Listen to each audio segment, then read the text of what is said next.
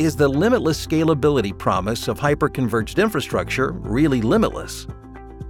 Well, in an enterprise data center, does every new workload need the same amount of new storage? When you add storage, do you always add application resources too? Of course not.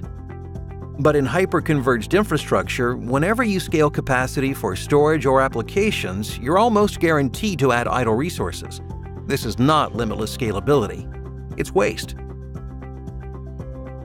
In contrast, Fiber Channel is purpose-built for massive scalability. That's why, according to 451 Research, 65% of data center managers prefer Fiber Channel SAN.